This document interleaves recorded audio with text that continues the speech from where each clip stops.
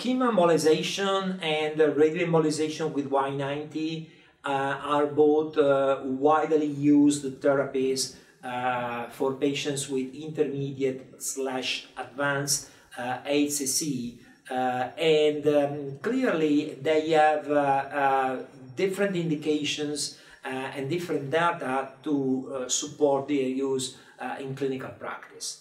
At our institution, we rely primarily on chemoembolizations for patients at intermediate stage, and radioembolization is reserved for patients who progress after chemoembolization, or for patients who have limited portal vein invasion, let's say a segmental or branch portal vein invasion, or for patients with very large tumors, let's say more than 7 cm in diameter. Then we would offer radioembolization over chemoembolization. Chemoembolization is the standard of care for the bulk of the patients at the intermediate stage, which clearly are patients with disease isolated to the liver, no vascular invasion, and no extrahepatic spread.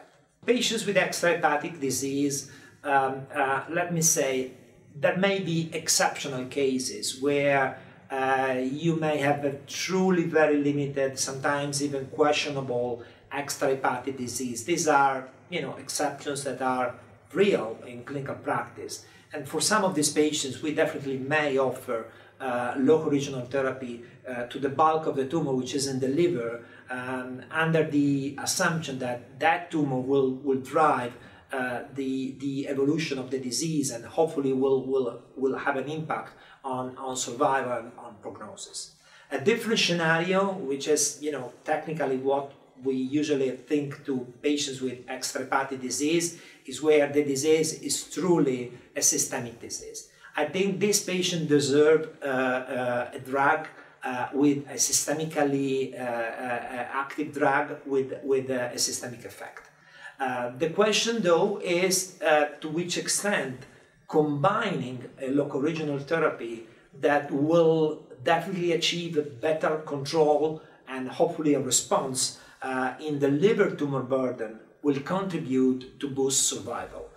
This is a very important area for research, and I think we don't have much data at this point of time, but definitely this is something that will deserve further investigation. Since the advent of sorafenib, like 10 years ago, there was excitement in trying to understand whether the limitations of locoregional therapy, which is typically the fact that despite having achieved sometimes a response or even a complete response in the target tumors, but then the disease will come back with new tumors and eventually move from within the liver to outside of the liver. So there was a lot of excitement on combining locoregional therapies with drugs, in particular with sorafenib.